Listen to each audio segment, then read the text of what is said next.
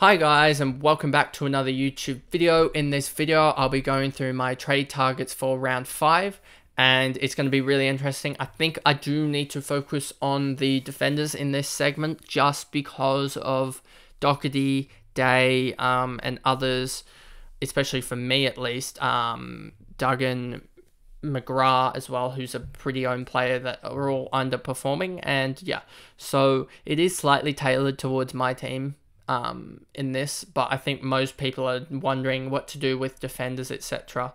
So we'll talk about them for a majority. We won't necessarily talk about it for the whole time because I've already done a video on it, but I guess that's the majority of trade talk this week. So remember to like and subscribe, turn the notification bell on so you know when I upload, and let's get into the video.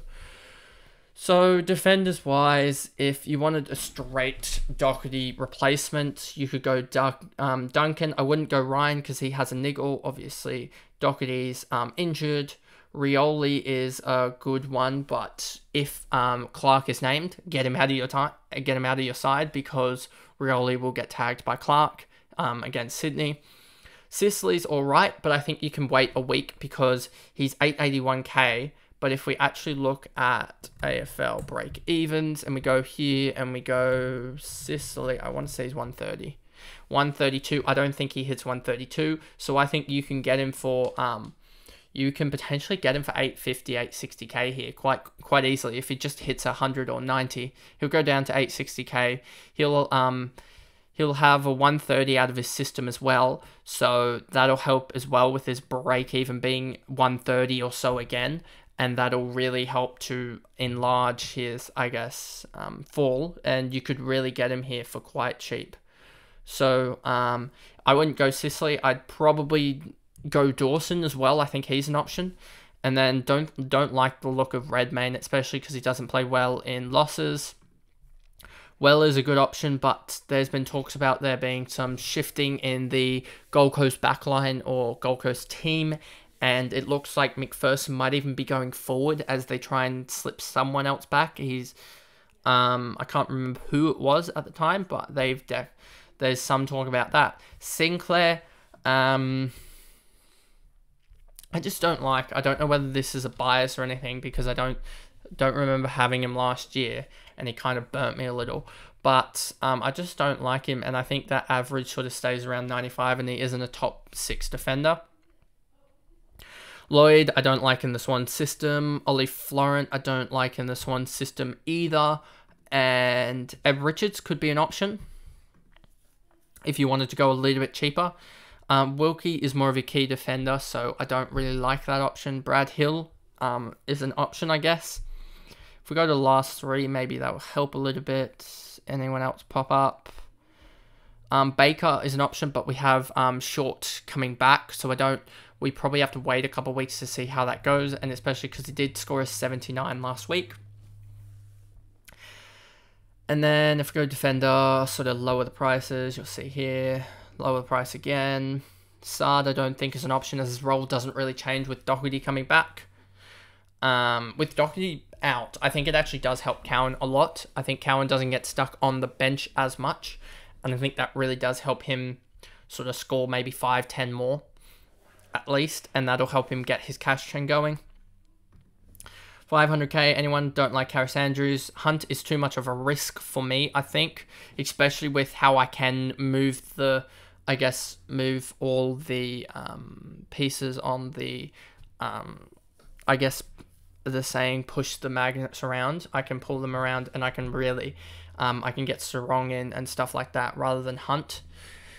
And especially with Sarong's game this week, I'm really liking the odds of that. And Rivers, I think, is another really good option, especially because I don't see many other people going into the Melbourne midfield. And Salem, I think we had an injury update and it was further out. I think it was he's still 3 to 5 weeks away, which means that Rivers is still going to get more of a run, and that really helps him out.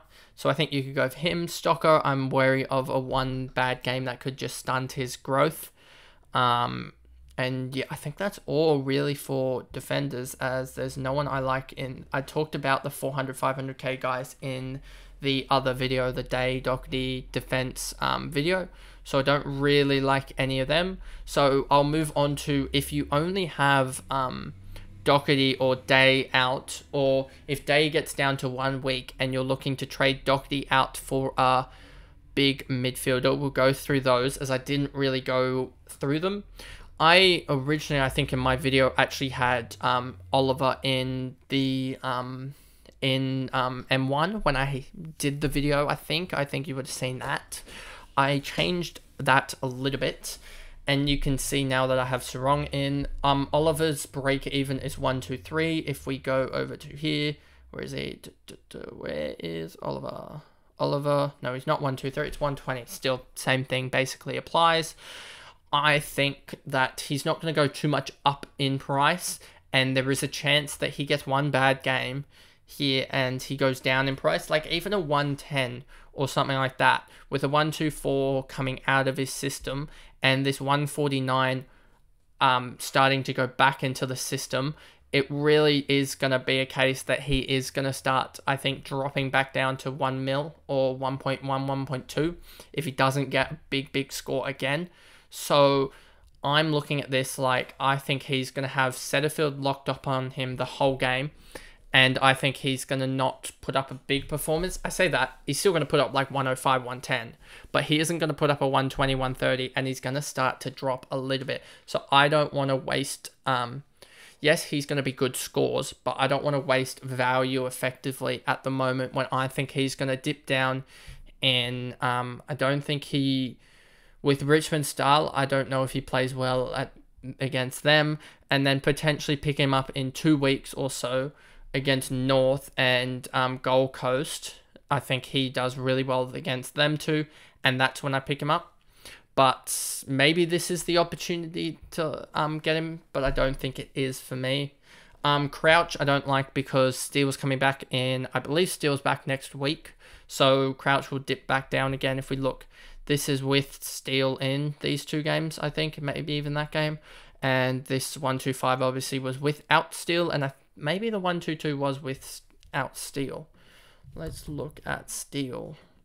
Steele played the first 2 games, so yeah, no, those last 2 120s are without Steele, so I don't think Crouch is of value at the moment. Tim Kelly, I think, is just too injury risky, and maybe with another game we go on him. Libba was one that I thought about, but I think honestly that I just am picking Sarong just based on the matchup, and I want to pick Libba maybe up around round 7 or so against Hawks. I think that could be a good matchup. Josh Kelly is another guy that I thought about bringing in, but I just don't like him against Brisbane, against the Swans. I don't like this sort of run that he has. So I want to pick him up post-bye around round 17, to be honest with you, as I think he has 3 good games, and then he has a run that sort of you can just hold, as he will score probably hundreds in that run anyway. LDU, another guy.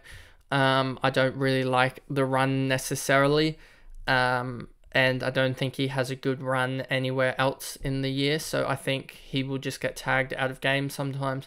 Didn't go for Brayshaw, 1, because he was too expensive, and 2, because he has injury concerns.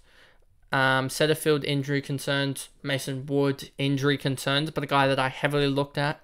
Noah Anderson, just not enough form outside of that 150. Merritt and Shield, I just didn't go for, 1, because Merritt was, I think, he's topping out, I think, and sort of there's no growth there, so he would just be getting in scores for scores, and I think Shield could be so up and down.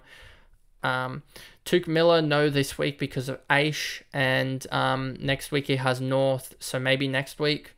Laird, Cripper, don't like either of them due to break evens. Guthrie's coming back into it, Seb Ross, none of these guys really I fancy, and then that's sort of going down the list of midfielders, I guess, that are scoring well. And then if I go to the ruck department, my next goal basically, if you wanted to trade target and you had Doherty and you had someone else with all the injuries, I'd be targeting English. That's the only guy I'd be targeting.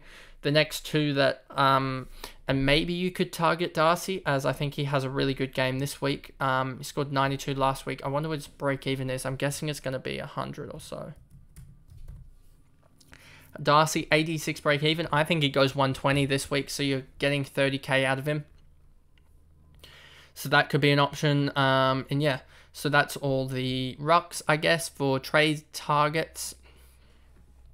And then in the forward line, Jezza Cameron, I don't think is an option at that price. If you started with him, good on you. But I don't think as a key forward, sort of, that is really a good guy to get in yet. Pickett, I think, slowly drops. I think he had an easy matchup and he sort of burnt himself out of a 110, 120 type score. And if we look at his break even, it's sitting at 27, so that's all right. He should go up another like 40-50k, so that'll get you up to 650. But I don't think I think he tops out at like 660, 670k sort of price range. Kerno, Zeebel's a guy that I'm looking in with position changes, I guess, dual positions. He'll slide back and I'll get him in for Duggan next week. That's really the plan.